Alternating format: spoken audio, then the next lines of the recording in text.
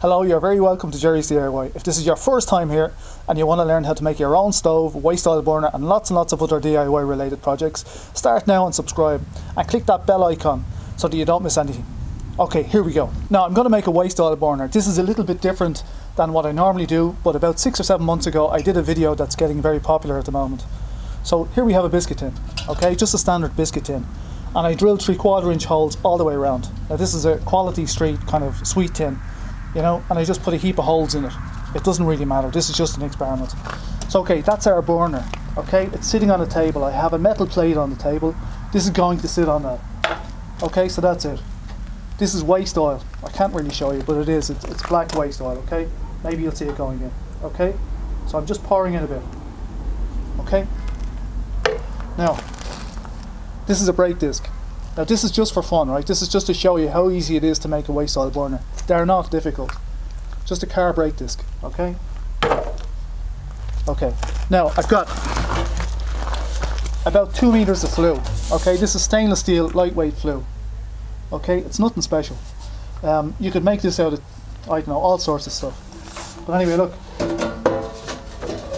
Now so far we've 3 items, okay? We've got a biscuit tin or a sweet tin, we've got a car rotor, you know, a brake disc, and we've got some 5-inch flue, okay? I've got a bit of fiberglass rope. I'm just going to put it around that just for seal. It also tightens it up and stops it falling down on me, okay? Now it's a little bit windy here. Okay, so let's see if it stands. Barely.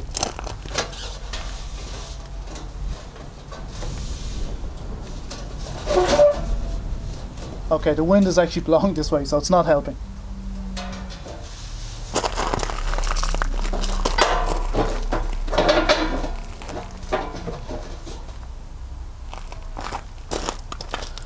Okay, this is rough and ready. I've wedged that with a stone, okay?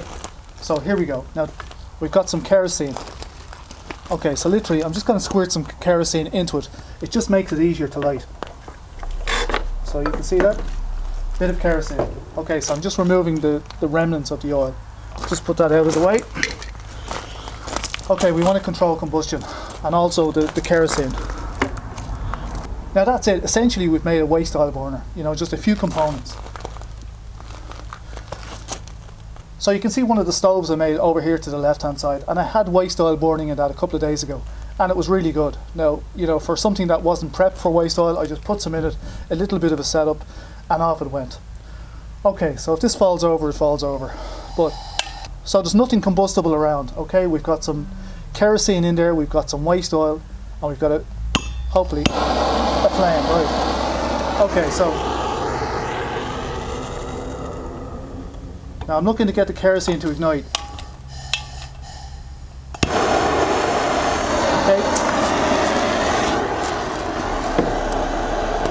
Let's put some more kerosene in.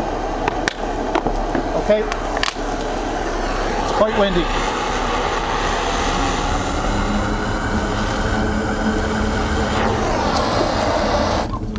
Okay, can you hear that? Now if this blows over, I have to let it go. I can't touch it. There you go. What should happen now? Okay, so it's smoking a lot at the moment. And it doesn't look great. But look, it's a waste oil burner of sorts. Now if it gets hot enough,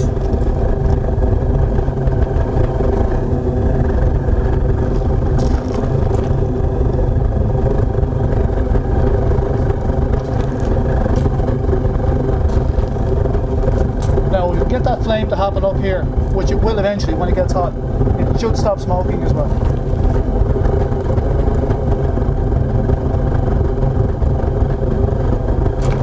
Okay, maybe you can see it. It's beginning to get red now on the flue.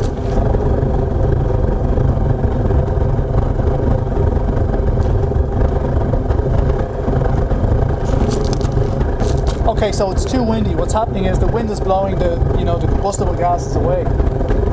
Let's see if we can fix that.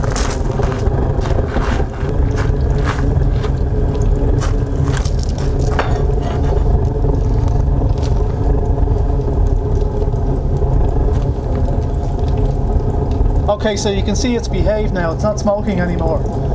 And but my problem is the wind is quite powerful here at the minute. But you can see it's red hot. All we would have to do is introduce a drip feed system into that, and we have a waste oil burner. That's it, simple as that.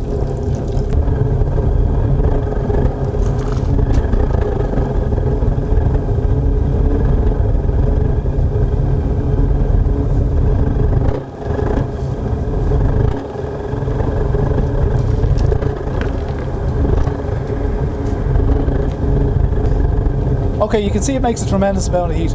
It's a bit dangerous, you know, it's very dangerous. But look, that's it. Don't do this at home. It's just an experiment to show you how little it takes to make waste oil actually burn. Okay, so that's it. If you like the video, please thumbs up, subscribe down here, and I'll see you all in the next video. Thanks for watching. Bye for now.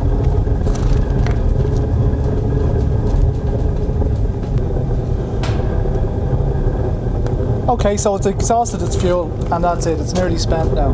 But look, it's a very easy concept, very easy to make, and very easy to enhance and make better. You know, so there you go, you've got some information, and there's lots of you out there that could do something with it. Okay, so that's it. If you like the video, please thumbs up, subscribe down here. I'll see you all in the next video.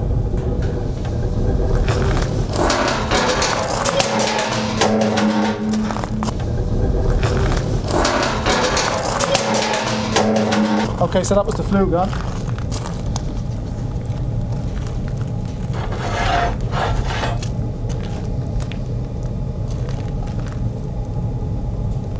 Okay, so I'm not going to pick up the flue because it's red hot.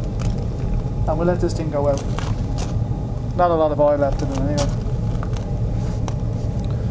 Okay, so that's it. See you in the next video. Bye for now.